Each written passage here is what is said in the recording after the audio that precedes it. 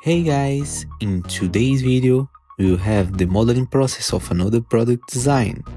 Our playlist with all the models is here on the card above and also in the video description.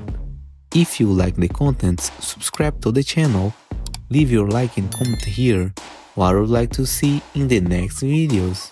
So, let's go to class. Let's start by creating a line.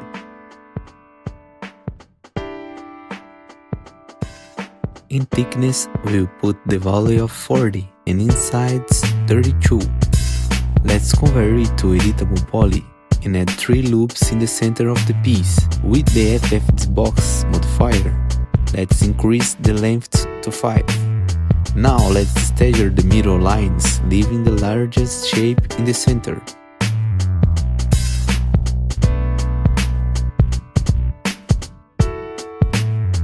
Here, we will make some adjustments to make the shape more interesting.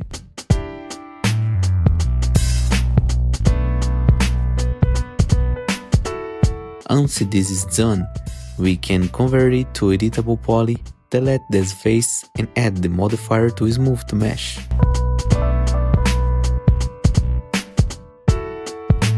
Here, we will use the line again to create some cutting piece.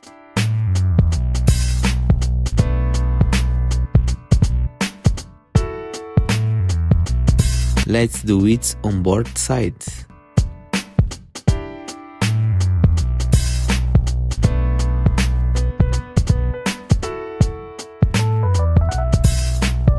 Let's attach and change the color to make it easy to see. We will increase its width and decrease its thickness since the bits are cut.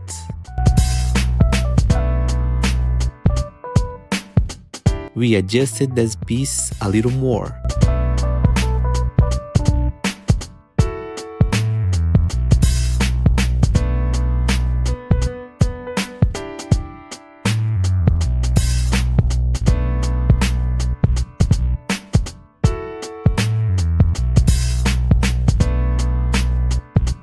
Now, let's add the editable poly and create support loops. Let's add it with the connect of heads and on the corners with Alt 1. Finally, you add the open subdivid modifier. Now, add a cylinder to create another detail in your model. Let's increase its width so that it crosses the entire model and then position it correctly. Here, you can feel free to create details with the other geometric shapes.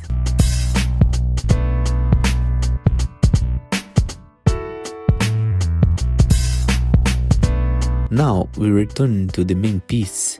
Let's use Boolean to create the cuts with the subtract option. If you want to edit one of the shapes you use it as a cut, simply select it from this list. This way you can see in real time how the shape will create the cut in your piece. Once this is done, we convert it back to editable poly and separate the part using detach. First, let's work on the shape of the center. I will select the center line of the model and add the Retopology modifier. First, let's check the 3 box below. In face counts, we will put 500. As we can see, it preserves the central line of the model, facilitating the use of symmetry. This way you can choose which of the 2 sides you will use to mirror the shape. I'm going to change the color of the piece. Here, we will first use symmetry to have the center line of this piece. As you can see, I select the lines where I want the modifier to preserve. Regardless of the calculation it makes, it will maintain these lines that we are selecting. After the calculation, we can use symmetry again and select the side where the shape has a better topology.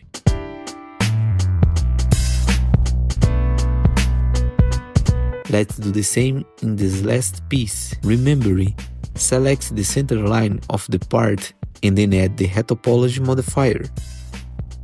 Enter the valuing face count and remember to check the 3 box below. Let's add the symmetry and convert it to editable poly. Returning to the central piece, we will create the upper part of the model. I'm going to create something very simple just using Shift to extrude it and position the shape.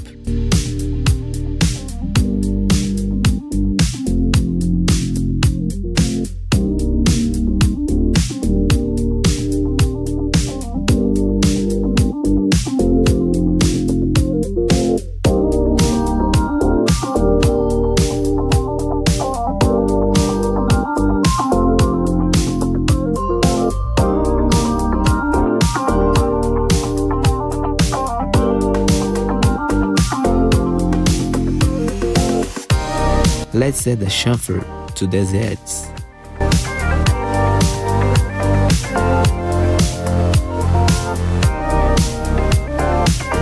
And add some support loops to hold the shape. The same in this upper part.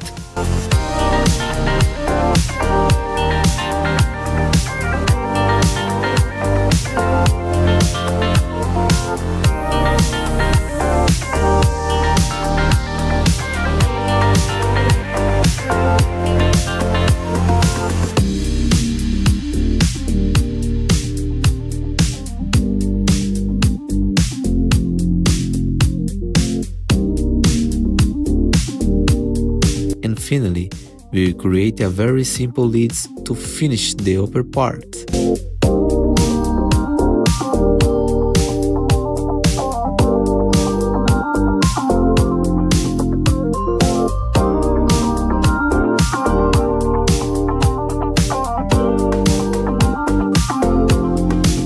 Remember to add the modifier to smooth the mesh.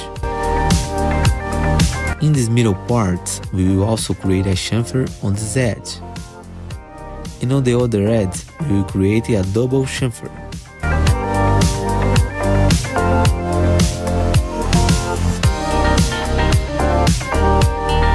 At the bottom, we will hold in Shift and close the shape with Scale, and also use the chamfer, leaving the edge smooth.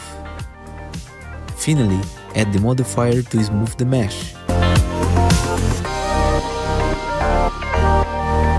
On the side, we'll just add some new chamfer on the edges.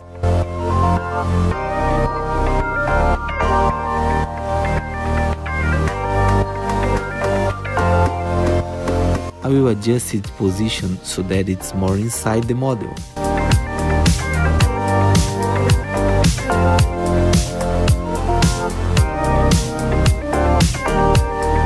On the other side, we will also adjust its position and also add a chamfer to the edges.